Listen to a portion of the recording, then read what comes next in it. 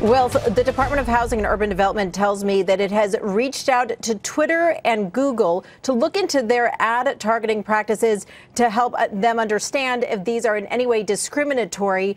This, of course, comes after today HUD charged Facebook with housing discrimination in its targeted ad practices. So this is not an investigation at this point. This is simply an inquiry. HUD sent letters to Google and Twitter and has followed up and has had phone calls with them trying to understand the nature of their targeting and whether or not it could fall into that discriminatory category that they say Facebook's ad targeting does as well. Guys, back over to you. And if Facebook's been charged with that, what would be the punishment?